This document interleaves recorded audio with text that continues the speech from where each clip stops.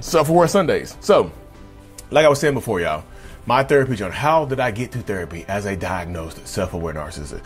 So, y'all, from the very beginning of my entirety of my life, like I said, July 14, 1985, I've always felt like I was different.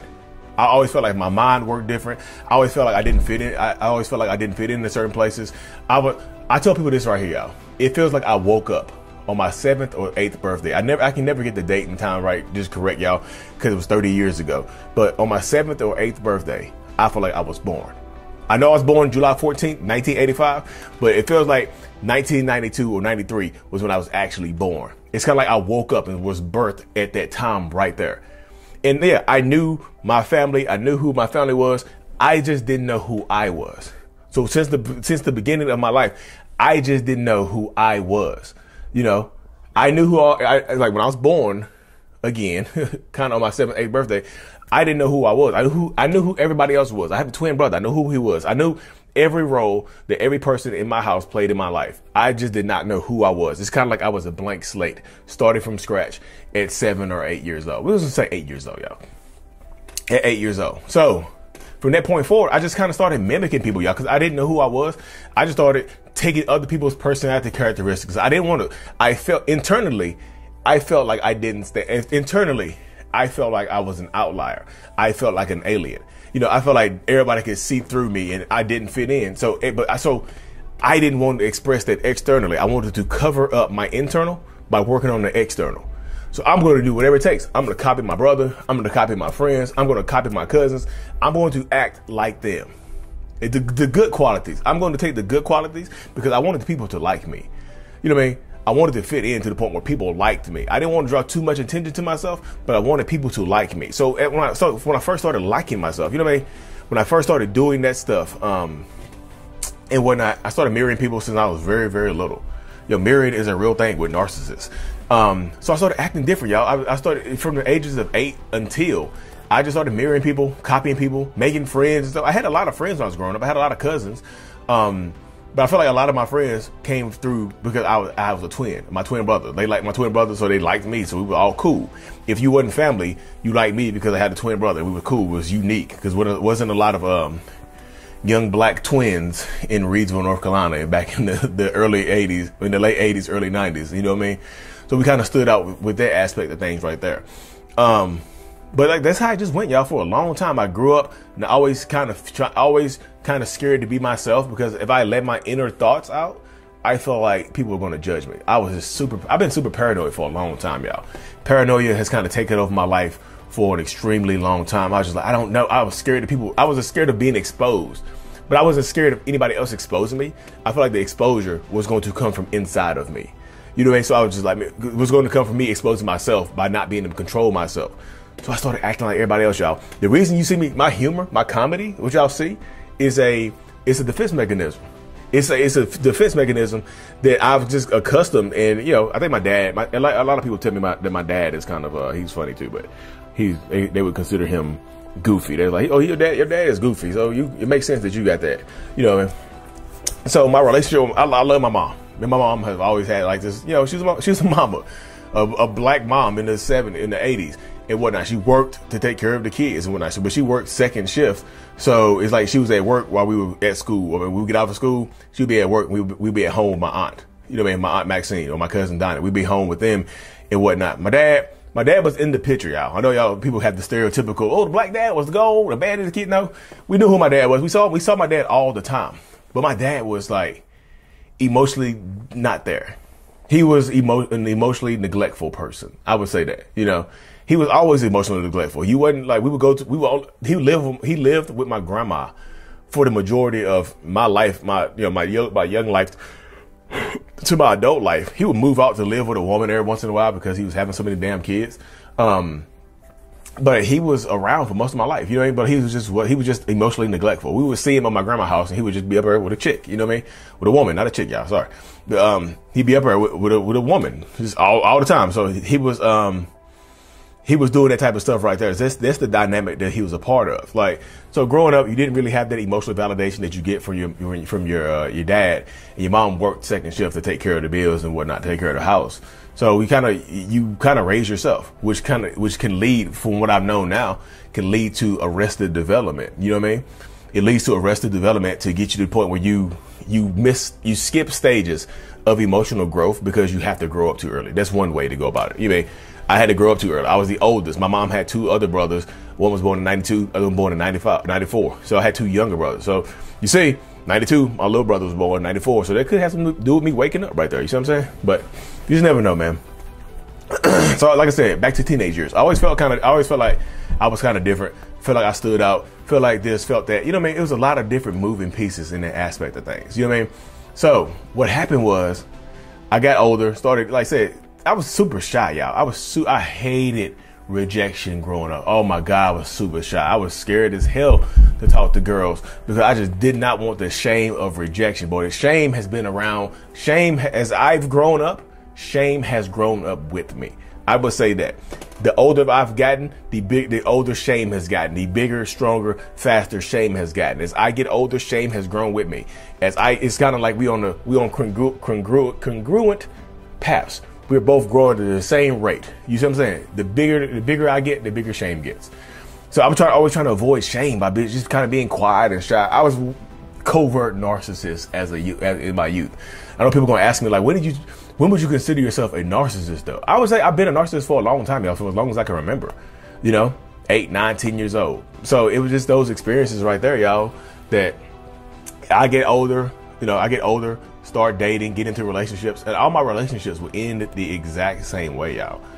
I would feel like I would fall in love with somebody, like head over heels, like, you are my boo. You are the love of my life.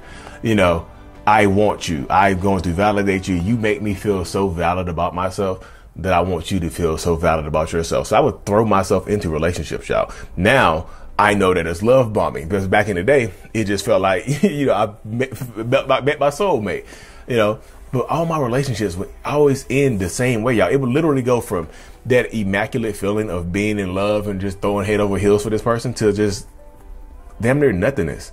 And that got frustrating I was dating a bunch of people I was growing up, but like, it would get super frustrating. I met my son's mom, my oldest son's mom, and she was, same thing, same type of dynamic. Throw myself into that relationship. We worked together at Blockbuster Video.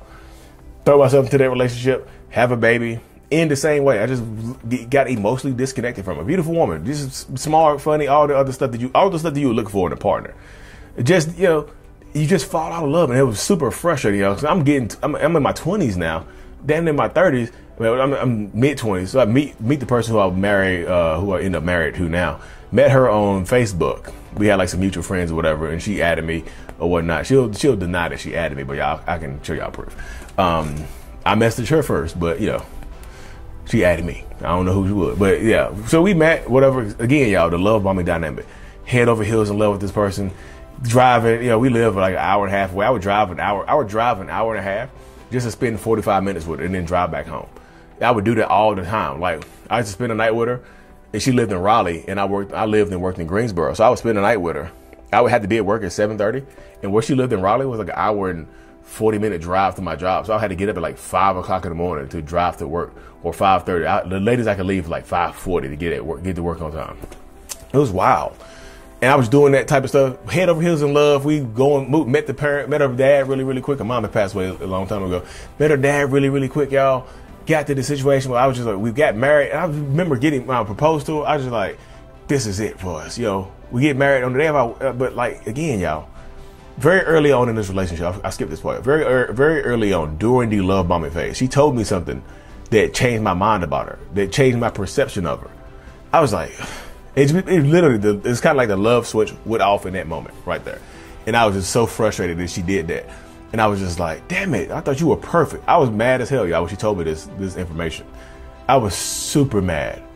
But at this time, I'm like 25, 26. I'm just like, you know what? I'm going to try to make this work. I'm kind of getting a level of self-awareness about myself. I know my relationships are ending the same way. I don't want this one to end the same way. So let me work harder. Not because of her. It's more because of me. I was just frustrated at that point in time. So this is I'm 25. I think I'm 26. I can't remember the exact date, y'all. It's been a while now. But we end up together, whatever, I'm just super frustrated at her. So I'm trying to force myself to fall back in love with her. And it kind of worked here and there. But then we end up getting married and, having a baby. And things were going downhill from that point right there, y'all. I was just like, you know, after that point right there, it just, after we had our son, you know, life wasn't going the way it wanted to go. I was super frustrated because in high school, I was a good athlete. I was supposed to go to college to play sports, but I was super scared to go to college. I was super afraid of getting rejected by putting letters out there to go play college football or basketball. I got scared to play basketball and football. Y'all didn't do any of that. So I'm just, you know, that's weighing down on me in my mid-20s. This is like, man, you could have made it. You could have been something with this. I'm failing everywhere, y'all. I'm working in the warehouse now. I'm thinking about being in the NFL. I'm working in the warehouse. So I'm super frustrated, taking it out on everybody around me. My wife getting the brunt of it. My oldest son, you know, man, I'm not the best parent in the world to him. It's just super frustrating. And then one day my wife went to the gym, right? And she went to the gym and she went to work. And I was home with my 5-6-month-old son, and she, you know, I was trying to do some work. I think I had become a real estate agent by this time. I was getting ready to become an agent, and he just would not stop crying. And I was just like yelling and screaming at him because I was super frustrated because I was nowhere where I wanted to be in life. Somehow me not going to the NFL or going to college to play football or whatever was his fault, you know what I mean, in that moment. And it just so happened my wife, I guess she had a spider sense. So she came home from the gym a little earlier, and she heard me yelling at him. She yelled at me. I told her to get the F out. You know, like, get the hell out of here then. So she ends up leaving, you know, calls me a narcissist on the way out the door. It's so hard to live with a damn narcissist. You know what I mean? And I'm just like, you're a goddamn narcissist. What the hell is it? I thought narcissists were just conceited, cocky people. So she calls me a narcissist. You know what I mean? Gets, you know, she leaves. I'm angry as hell. So I look up the word narcissist, y'all. I climb it. I look it up. I'm just like, the fact, like, I looked it up. I was like, why the hell did she call me that? She could have called me so many other things, but she chose the word narcissist for some reason. So I look it up. And narcissist, personality, like type it into Google, narcissistic personality disorder pops up. I go down that rabbit hole. I'm like, damn, the difference that I've been feeling to myself for so long. These answers, they gave me the answer to why I felt so different, why I felt so just out of place my entire life. I kept falling in and out of love with people and trying to move on. And I told my wife, I was like, yeah, I'm a narcissist. Damn, you were right. You know, come home, let's work. There's no cure for it, but I can go to therapy. You know, I remember joining some self-aware narcissist Facebook groups and getting on there and talking to people. I got on the self-aware narcissist Facebook groups, got on there, talked to them, all the other good stuff. And they guided me to find a therapist in October 2017. I got on psychologytoday.com, typed it in, you know, typed in specialty. Like you gotta search by specialty. I searched by a specialist in narcissistic personality disorder. You know what I mean? I searched the specialist out and I found one. And, you know, she responded to me well, and I was like, hey, look, the very first email that I sent said I'm 99.5% certain I have narcissistic personality disorder. And since becoming aware of it, it's exhausting trying to live a normal life. It's super exhausting. So we got to that point, you know, she's like, come on in here. I registered, went in there, started my first therapy appointment, man. My first therapy appointment, I was in there crying, y'all. She's like, what are you doing here at 32 years old? I was just like, I'm ruining my damn life. I'm out of control of my life. I'm ruining my life, and I'm self-destructing consistently. And she was like, let's work. You know, I do psychotherapy. So many people ask me what type of therapy I do. I do psychotherapy, y'all. I go in there and talk. You have to be able for psychotherapy. The reason psychotherapy works for me is because I am very good at articulating my thoughts. I might not have the biggest vocabulary, the greatest stretch of vocabulary, which I'm still working on, but I can articulate my thoughts very well. You know, and that's why I can do what I do right now so good. I can articulate how I'm feeling and tell you exactly how I'm feeling. You know, and it helps me in therapy just being able to articulate my thoughts very well, to articulate how I'm feeling, so we can help it out, so we can work to certain conclusions and get there. You know, but my first few therapy appointments, all we did was work on control, y'all. You're trying to control too much. You're going to lose control. You're losing control over your life because you're trying to control too many other things. You've been trying to control so much since you were little that it's bled over. It's spilled over into your adulthood, and you're trying to control way too much. You have to release control over things. One of the very first exercises we did, I call it the control circle exercise, where she just did, you know, it's literally 2 circles, y'all. She drew 2 circles, and I could do it really quick right here because y'all watching this. She drew 2 circles. hold on. She do two circles. She do a small circle inside of a bigger circle, right? And the smaller circle, inside the smaller circle, she said, write down inside the smaller circle, write down everything that you have control over. You know, write down everything that you have control over in your life. And in the bigger circle, write down the things you don't have control over. But so for me, you know what happened? The smaller circle was full, and the little circle was, the smaller circle was full. The outer circle didn't hardly have anything in it, because I thought I was in control of way more than I realized I was. And she said, that's the problem right there. You have to you have to get to the point where you feel like you can relinquish control over some things in your life. And this is what it looks like right here, y'all. The smaller circle, you write what you can control, and in the bigger circle, you write what you cannot control. And the reason for that is because you are in control. You're not in control of much in your life. The things that are outside of your control are bigger. There's more of it. You know what I mean? So I had to work on letting go of control of things, y'all. And it hurts. It's tough when you try to let go of control of things. I had things written inside that little circle that were saying, it was things like my brother's job choice. My younger brother, like, he gonna work here, not here. I was trying to control where he worked at. Like, and when he would say no and do something I didn't want him to do, I'll become frustrated, and they would ruin my day. Trying to control what he was doing with his life ruined my day when he wouldn't listen to me. Trying to control too much. That's what a lot of narcissistic people do. You try to control too much. You're not in control of what you think you're in control of, y'all. You just are not. You don't control as much as you think you do. We think we're in control. We won't control over so much, but you cannot control. That's why you even see some self-aware, a lot of other self-aware narcissists out here that are popping up. They're trying to control way too much. I watch them, y'all. A lot of self-aware narcissists don't like me. I'm so beyond, my evolution is so beyond so many of them that I don't care. I won't unfriend them. They don't like me. I share their stuff. They don't share mine. They were like, oh, I'm not gonna share Lee Hammock stuff. We don't want to help him grow. Like, I'm 20, 30 times, my platforms are 20, 30, 40 times bigger than some of them. Like, why do I don't need to work with y'all, you know? But you see, they try to control this. They try to control the narrative. I'm like, y'all, you can only control what you want to control. You can only control what's in your capabilities. Only thing you can control is yourself.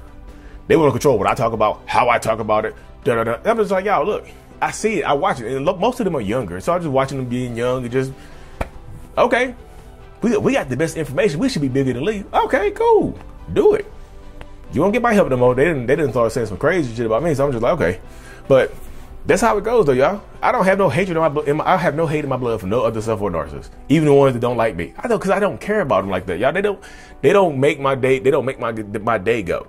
Because I was in their position at one point in time. Like, I knew that I was trying to control too much. Like, I see them right now. If I tell them that, they won't listen. But it's all good. Sometimes you have to learn the hard way.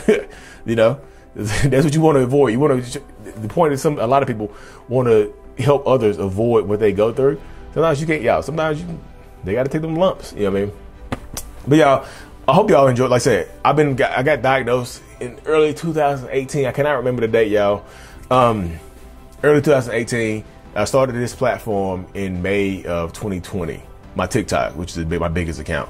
I started it in May of 2020, just to help, just to spread awareness and things like that. Because I got tired of internalizing my thoughts.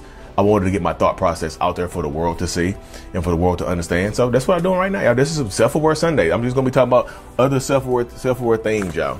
I know I've rambled on. I had to establish this. I had to establish a lot of the stuff, my baseline, my background story, before I go into what I do in therapy. Like I said, the first thing we did in therapy was the control exercise. But next episodes, we're gonna be talking about meditating, free thinking, what therapy has become for me like that right now.